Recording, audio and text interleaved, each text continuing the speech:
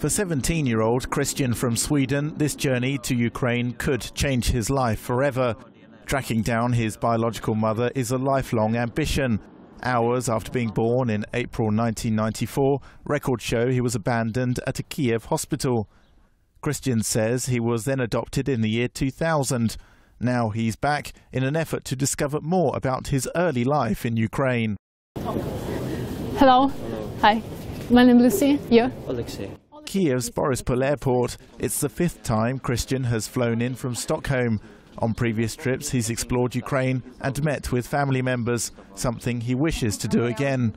I really want to meet my grandmother again and see if she have starting to think about what have happening.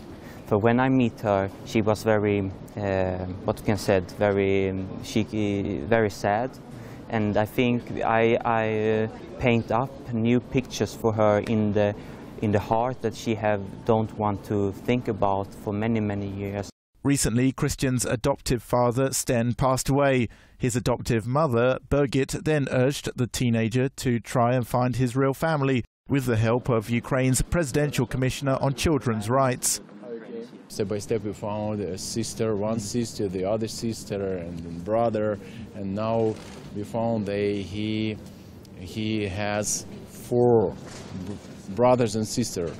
And it is an amazing story, and we don't know really, maybe somebody else is in Ukraine. As it turns out, there could be someone else. Christian claims court papers show his real mother disappeared in 2014 and is now presumed dead.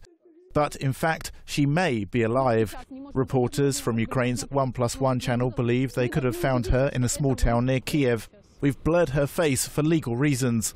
According to official documents, the lady's personal information almost matches that of Christian's real mother. But the woman denies this, only saying she has a 20-year-old daughter called Victoria. We can confirm only one thing, that all these kids were born to women with the same passport. Or another woman could have used the same first and last name and the date of birth as this one. Christian and his biological mother never met, but on his trip the 17-year-old had a series of emotional reunions with his grandma, sisters and former caregivers from the hospital and orphanage. By documenting such experiences, he hopes to raise awareness of the plight of adopted children. Shortly after his visit to Ukraine, Christian reflected on his trip on Facebook, saying although his biological mother brought him into the world, it was his adopted parents and a good family that gave him life. A lasting message to any child who ever feels unwanted. This is Tom Bell for Ukraine Today.